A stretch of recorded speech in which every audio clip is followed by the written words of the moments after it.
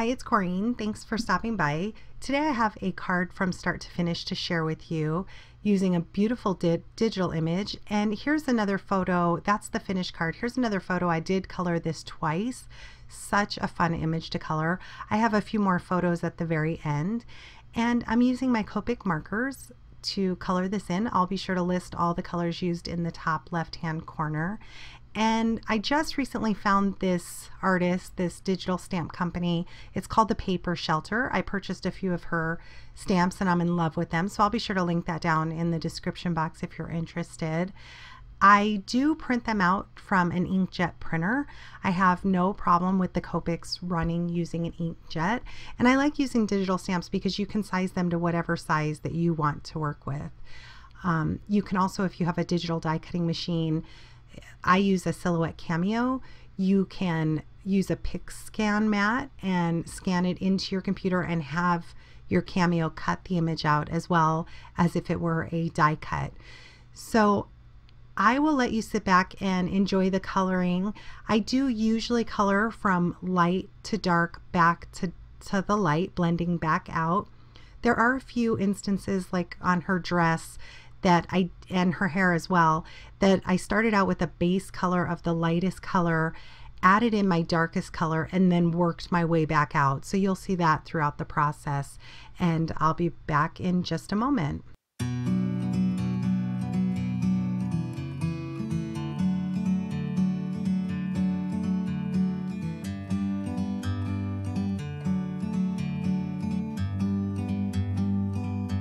Like a bird on a tree, I'm just sitting here. I got time, it's clear to see. From up here, the world seems small. We can sit together. It's so beautiful, you and me. We're meant to be in the great outdoors, forever free.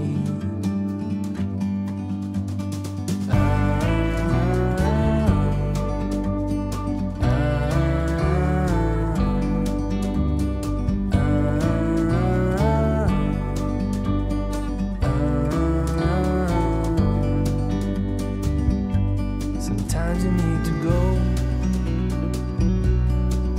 and take a step back to see the truth around you. From a distance you can tell.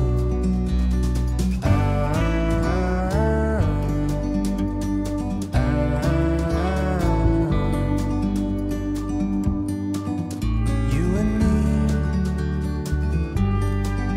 meant to be in the great outdoors, forever free.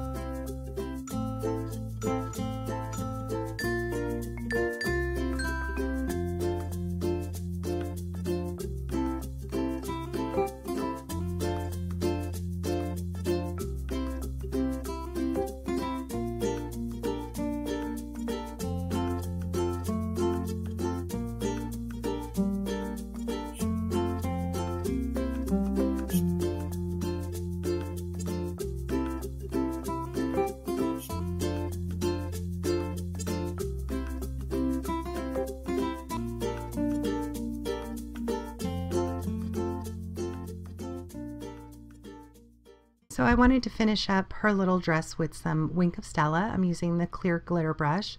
I'm going to add that to the little frill at the bottom of her dress, and then also her bow and the piece in her hair as well. It gives it just a little bit of shimmer. This image was so much fun to color. I can see that I'll be using this one again. The Hello Beautiful, by the way, is just a sentiment that I had in my stash that I printed out myself. It did not come with the digital stamp.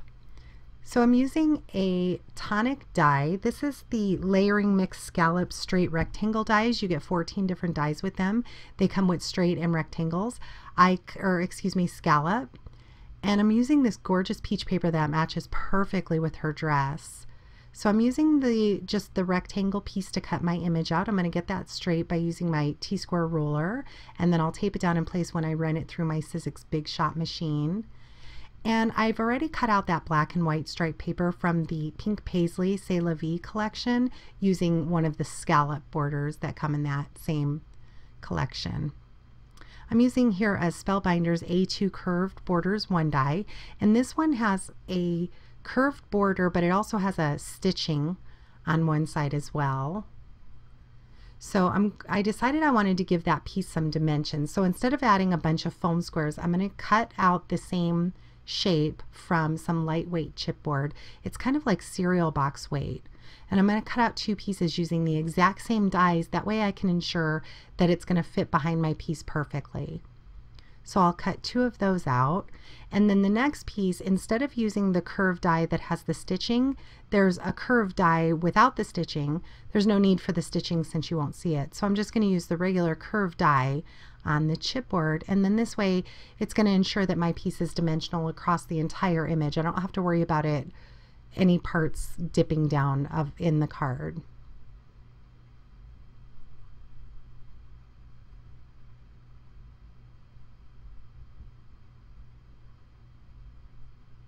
So I pulled out my scissors just in case I needed to cut the ends off. I did need to cut one of the ends, and now they fit perfectly behind my image piece.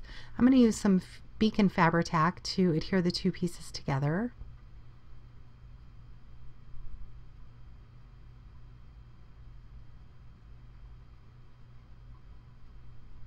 And now I'm kind of working backwards. I'm measuring that piece so I can see what size I need this peach mat to be. And I pulled out my Tonic Guillotine Cutter. This peach paper, I believe, like I said, it's by Basil. It's a perfect match to her dress. I found that after I colored it. So my card base is going to be on some gray cardstock. My card base is 6 by 4 3/4, and I've just gone down approximately 1/2 inch on all the mat sizes. So that peach paper is 5 3/4 by 4 5/8. The black and white is 5 1/2 by 4 3/8, and the image piece is 5 1/4 by 4. And I'm using Many Everyday Messages by Hero Arts. It's got a lot of great sentiments on it, and just put that in my MISTI so I can make sure to get it straight, because I've never used this one before, so I knew I was going to need to stamp it more than once. I used some Hero Arts, I believe it was the charcoal gray, so it matched that Hello Beautiful stamp that's on there. And now I'm just going to cut that out to get a straight line.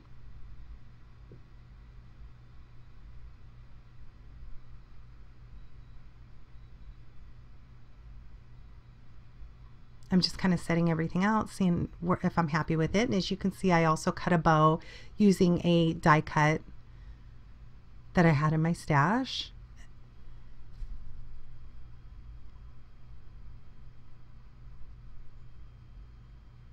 And now to cut my card base, I'm going to cut it out of the gray that matches the sentiment on the front.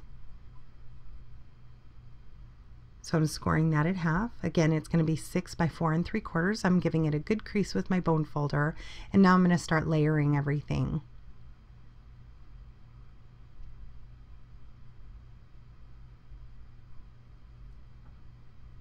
I either use my ATG tape runner, but I had my Fabri-Tac right there, so I just used that to layer all my pieces. It does give you a minute to kind of move it around too, to make sure you have it perfectly straight, and then that way it dries pretty quickly as well. So as you can see, that's a perfect fit, that chipboard right behind, to give my card just the slightest bit of dimension. So I was looking at it and I knew I wanted some sort of lace. I had this perfect frill lace ruffle from Wild Orchid Crafts, again using my Beacon Fabri-Tac. I normally would use my hot glue, but I didn't have my hot glue heated up, so I just used the Beacon Fabri-Tac and set a block on it, or actually I set the paper pad on it and let it dry for about 10 minutes. Once that was dry, it does stick up where the ruffle is, so I needed to add a little bit more of that same chipboard behind it so it sat evenly on my black and white mat. So I added 2 pieces on that, and then that way it sat perfectly on the front of my card. Going to adhere that down.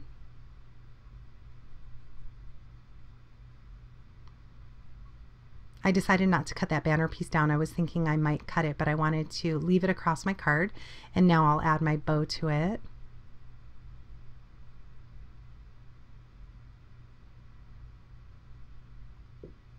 And now I'm adding a little resin bow using some E6000 and a little bit of hot glue. The hot glue will adhere immediately and it'll give the E6000 a little time to dry. And once that dries, that will not come off.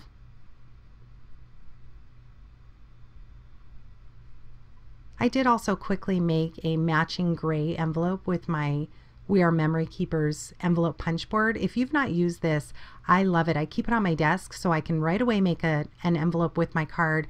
That way, when I'm ready to send my card, it's just ready to go. I don't have to worry about doing that.